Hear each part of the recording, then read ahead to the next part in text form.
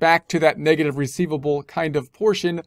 or method so that the accounting department can continue doing what they're doing, which is working fine for what they are doing. So that's going to be our objective this time, noting that as we do the reversing entry, we're going to reverse it as of the first day of the following period. One question you might ask is you might say, well, shouldn't I reverse it at the date that we're going to receive the payment, for example, so that I reverse it and I'm closer to an accrual basis for a longer period of time? The point of our adjusting and reversing entries, however, is not to be closer to an accrual basis during longer periods of the month, but rather to make the endpoint when we're making the financial statements shown on more of an accrual basis, or the accounting method that we need to present the financials in. And for the rest of the time period, we want to basically